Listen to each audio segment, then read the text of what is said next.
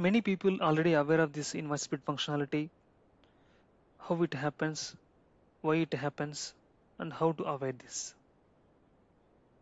However, I am just trying to reiterate it and explain in layman terms to the people who are not aware of this functionality.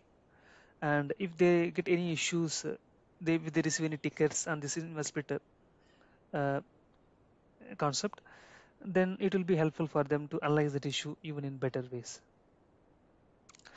There might be different reasons why invoice split happens.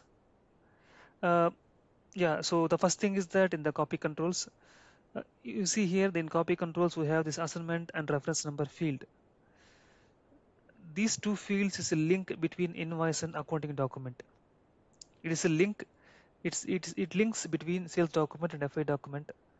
Both these fields will help FI users to uh, track the sales document numbers from FI document. Assignment number and reference number will be used by the FI users in FI reporting. So if we get any issues on split criteria, we can check here whether assignment number and reference number is same. So this is one of the reason why the split happens. The second reason is that there might be difference partner has been determined in the invoice header. A partner in the sense sold to party, bill to party, and payer. If any of the partner is not matching, I mean both are different means, then the split will happens. The third and important thing is that if there are different values in the invoice header fields, then it will obviously takes place.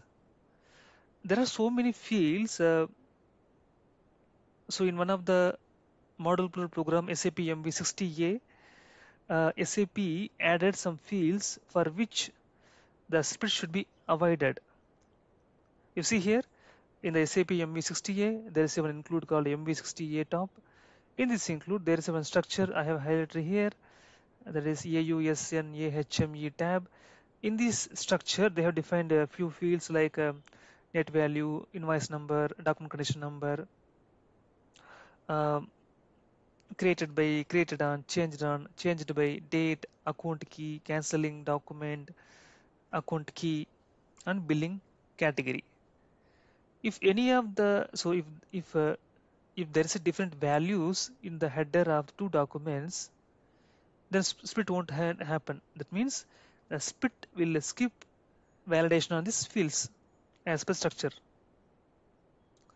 And you might think that so you can add one field, for example shipping condition. So for example split happening for the shipping condition and you want to avoid that, then you can add here. But still if you add that here means it will be applicable to uh, globally, it will be applicable to all the billing types, but that shouldn't happen. That's not a advisable or suggestible to go with. There are some other ways to avoid the split that we can discuss later. So apart from these fields, for any other fields, definitely if value mismatches means split will happen for sure. These fields it will be ignored.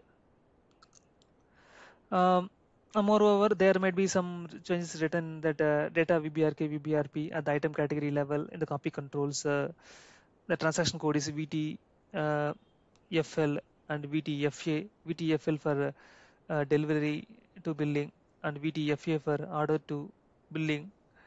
In the table TVCPF, we can see those configs.